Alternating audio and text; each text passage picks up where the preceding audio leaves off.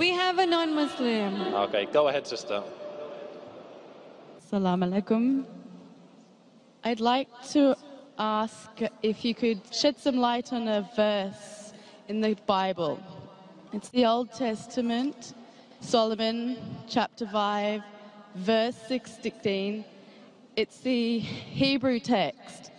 Hiko mamitikim wikulo Muhammadim zidude wazarai baine Jerusalem.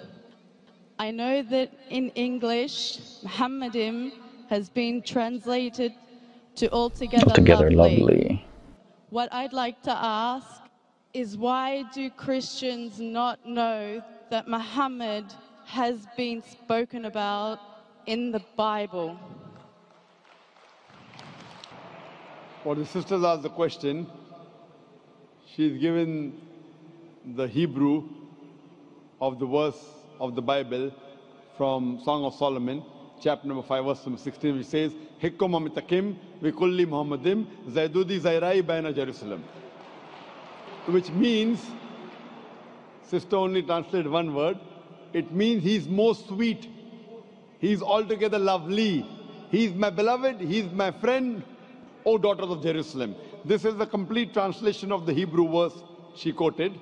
And when it says, Hikkum amitakim vikulli Muhammadim, Muhammadim in the Semitic languages, when you give respect, you add im to it.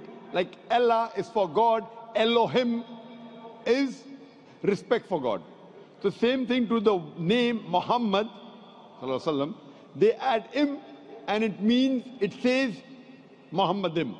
So if you read the original text, the name of Muhammad, peace be upon him, is even mentioned in the Bible. Sister is asking, then why don't the Christians believe in Prophet Muhammad, peace be upon him? Sister, you should ask this question to the Christians. I asked this question to hundreds of Christians. Alhamdulillah, some of them accepted Islam. Most of them did not. So I agree with you that the name of Prophet Muhammad, peace be upon him, is mentioned in the scriptures of most of the major world religions, including Bible. And as I mentioned earlier, that not only is he mentioned by name, he is even prophesied in various different parts of the Bible. He is prophesied in the book of Deuteronomy, chapter number 18, verse number 18, in the book of Deuteronomy, chapter number 18, verse number 19, in the book of Isaiah, chapter number 29, verse number 12, in Song of Solomon, chapter 5, verse 16. He's also prophesied in the New Testament, in the Gospel of John, chapter 14, verse number 16, Gospel of John, chapter number 15, verse 26, Gospel of John, chapter 16, verse number 7, Gospel of John, chapter number 16, verse number 12 to 14, in several places, sister. So that's what I asked to the Christians. If it's clearly mentioned about the last and final messenger, Prophet Muhammad, peace be upon him, then why don't they believe in him? Those Christians who really study and analyze and do research, alhamdulillah, they accept Islam.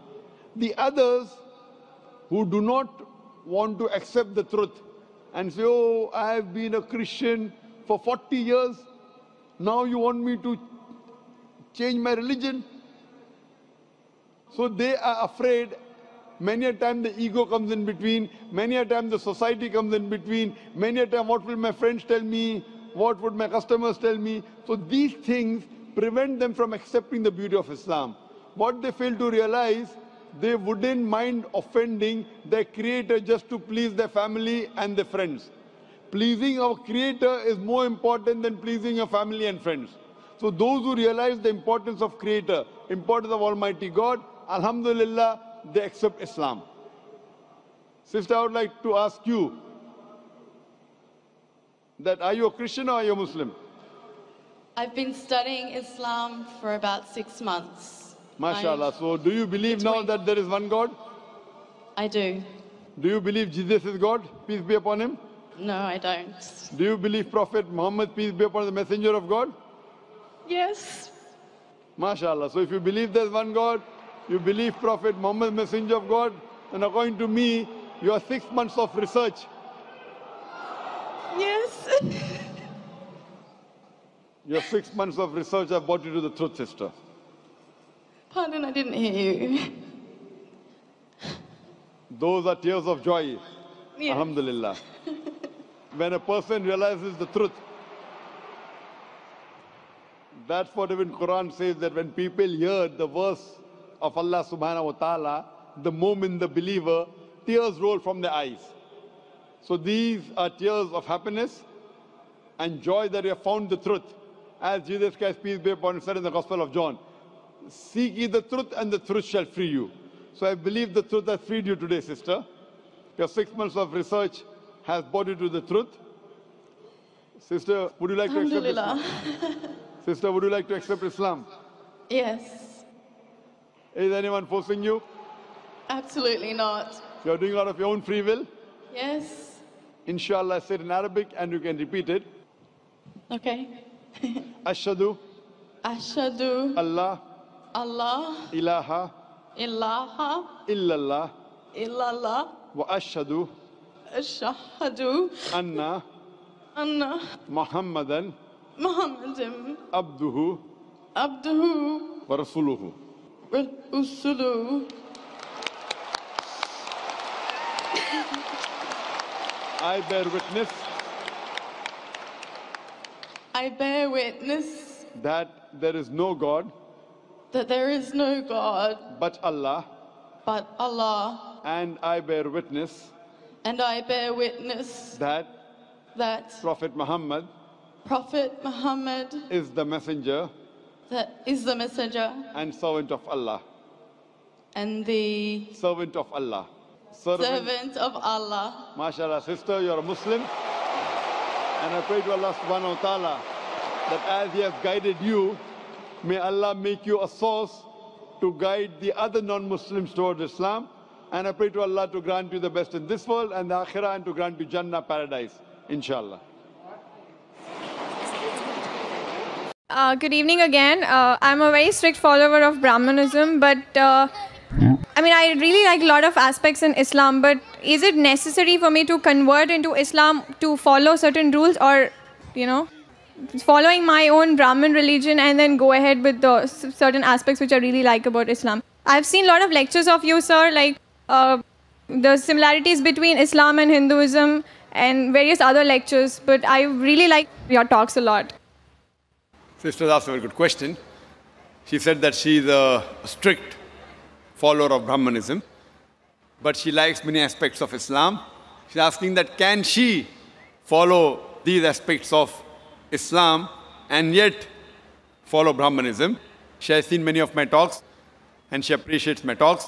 Sister, first let me tell you that Islam or becoming a Muslim is not a label. Islam, by definition, means peace acquired by submitting our will to Almighty God. So any human being who submits his or her will to Almighty God, he or she is called as a Muslim. Just by label Muhammad, Zakir, Abdullah, Sultan, Shakir, that doesn't mean you become a Muslim, or Fatima, Aisha. That doesn't make you a Muslim. Muslim means a person who submits his will to Almighty God. So first you have to find out what is the commandment of Almighty God. The sister said that she's a strict follower of Brahmanism and she likes many aspects of Islam, and she has seen many of my tapes, my lectures, including similarities between Islam and Hinduism. If you have seen these, sister, then my answer would be easier. It will be easier for you to understand. If you have seen my cassette, Similarities Between Islam and Hinduism, the talk which I gave, I think in the first peace conference in Chennai, similarities between Islam and Hinduism. Sister, if we analyze, even if you read the Hindu scriptures too say that you have to submit your will to Almighty God. But as I told you, by the passage of time, all the previous scriptures, they have not been maintained in the pure form. There have been interpolations, there have been fabrications, there has been corruption. Most of the scholars of all these religions, whether it be Hinduism, whether it be Christianity, whether it be Judaism, they agree that the scripture has not been maintained in the pure form. And if you have heard my tapes, I told you initially, Mahabharata was a story told by the grandfather of Arjun. It contained 8,000 shlokas. Then it kept on going down the ages. It became 24,000 shlokas. Now there are more than 100,000 verses, 100,000 shlokas. Who says this? The scholars of Mahabharata. So by the passage of time, there has been interpolation, there has been corruption. But all these scriptures, in spite of being changed, yet they do contain the remnants of the word of Almighty God. And the basic of all the religion, if you have heard my talks, is that Almighty God is one. He has got no idols. He has got no photograph. And all the religions preach that Almighty God is one. And if you have heard my talk, I've said in many places. Chandogya Upanishad, chapter number 6, section number 2, verse number 1. Ekkam vividitiyam. God is only one without a second. And in Svetasvatara Upanishad, chapter number 4, verse number 19. And Yajurved, chapter number 32, verse number 3, it says, Na tasya pratima asti. Of that God, there is no pratima. There is no image. Pratima means image, photograph, painting, picture, sculpture, statue, idol. Of that God, there is no pratima. There is no photograph. There is no painting. There is no picture. There is no sculpture. There is no statue. There is no idol. So all the scriptures stress on the oneness of Almighty God. And the Brahma Sutra of Hinduism is Ekkam Brahm Dyotya Naste, Nena Naste Kinchan. Bhagwan ek hi hai, dusra nahi hai. Nahi hai, zara bhi nahi hai. There's only one God, not a second one. Not at all, not at all, not in the least bit. Now coming to a major question. That, can you be a strict Brahmin and yet follow teachings of Islam? Sister, by being a normal Brahmin and trying to become a Muslim is difficult.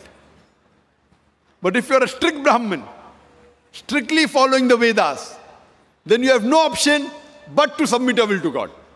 If you are average Brahmin who may be following something and not following the other thing, etc., then it's difficult for you to submit your will to God.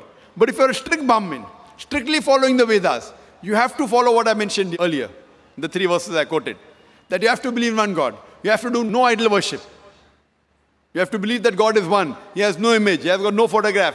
He has got no statue. And if you read your scriptures mention about the coming of the last and final messenger, Prophet Muhammad, peace be upon him.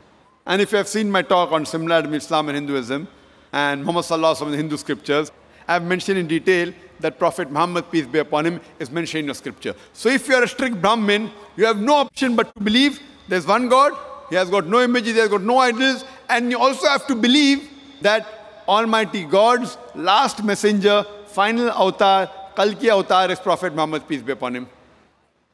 But when your scriptures say you have to follow the Kalki avatar and follow the last and final messenger, so when you read the teachings of this messenger, Prophet Muhammad, peace be upon him, you will find that it is matching with many things what is mentioned in your scriptures. But at the same time, it may contradict with many things mentioned in your scriptures. Now what we consider the Quran is the last and final revelation of Almighty God, which was revealed to the last and final messenger, Prophet Muhammad, peace be upon him. This Quran is the Furqan. It is the criteria to judge right from wrong.